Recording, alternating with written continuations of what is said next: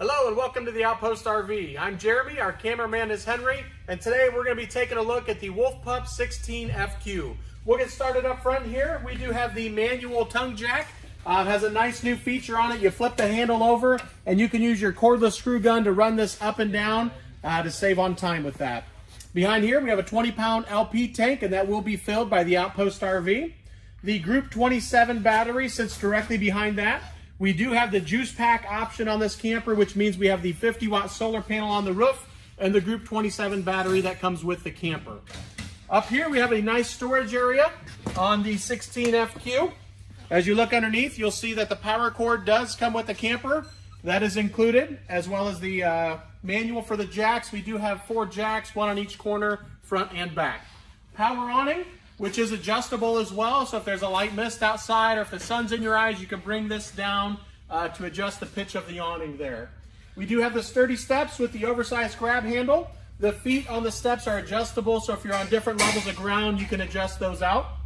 If you'll take a look at the door, you'll notice we have the new tempered glass door. It gives it a really sharp look.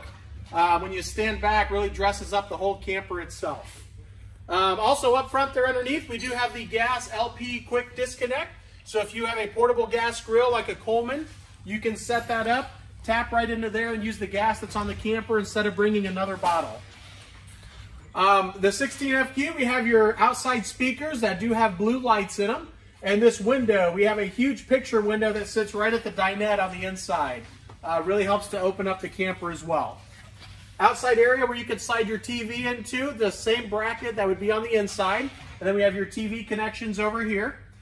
We do have the upgraded aluminum rims. The center cap is popped off. It is the quick, easy lube axle with self-adjusting brakes. And we also have a tire pressure monitoring system. So what happens is the side will be green if you're good on air. And if it's low, which I will untwist it here, it will turn red. So you can just walk by and do a visual check before you head off to your next destination to make sure your tires are good. We do now have the Pup kitchen on these, which is the mini fridge. And then we also have a little prep table for you as well. And we are pet friendly. We have your leash latch back here for your pets, so the furry family members can come along as well. Your 4-inch tube bumper underneath, so that way you can store your sewer hose in there. Spare tire with the cover here. And as we move around in the very back side, you're going to have your black tank and gray tank dump area. There is a gray handle on your gray tank, which is going to be your sink and shower water, and a black handle for the black tank, which would be your toilet water. We also have this nice light over here, so if it's dark outside and you're setting up or need to dump, you can turn this on so you can see what's going on over here. It is a 30-amp unit. It comes with a 25-foot detachable power cord. Outside shower with hot and cold water. It does have the coil sprayer that you can pull out. And then underneath that is your water hookups. On the left side is your freshwater connection. That will fill up your freshwater tank if you're boondocking or dry camping. And on the right side is your city water. So if you're at a campground or if you're at the house and you want to plug in and have water, you can just hook it up right there. And last but not least, up front here, we have your water heater. It is gas and electric. It's a 6-gallon. So if you're going to have multiple people showering one after another, you can run the electric and the gas together and get up to 16 gallons of hot water. Your electric switch is right in the bottom corner here, and your gas switch is located on the inside, which I'll show you in just a second. I believe that concludes the outside of the Pup 16FQ. Now we'll head to the inside. Now as we move to the inside, you'll notice the new colors that they just came out with here. We have a really nice dark cabinetry with some gold grab handles. We'll get started over here on the left-hand side. Up top here, you do have the control for your furnace. It is thermostat controlled. Below that is your stereo controls for your inside and outside speakers.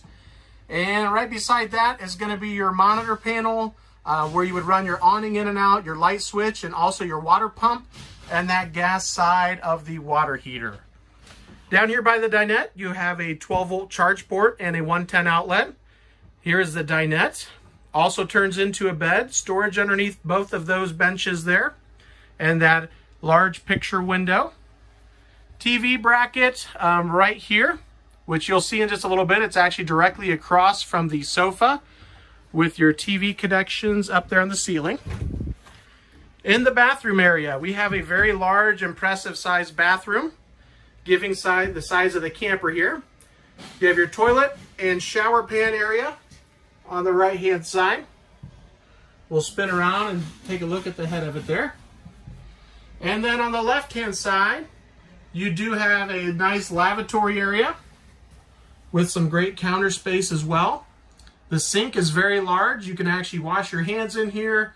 It's very functional, not just a little sink that you can't even use. Also have a nice mirror there. As we back out, I'll point up towards the ceiling. You do have a fan up there, an exhaust fan in the bathroom. And with the refrigerator, these are the large 10 cubic refrigerators. As I open it up, you'll notice how deep it is in there. Much deeper than the ones that we've had in the past. And also a full-size freezer up top. Great addition in the camper here that's so compact.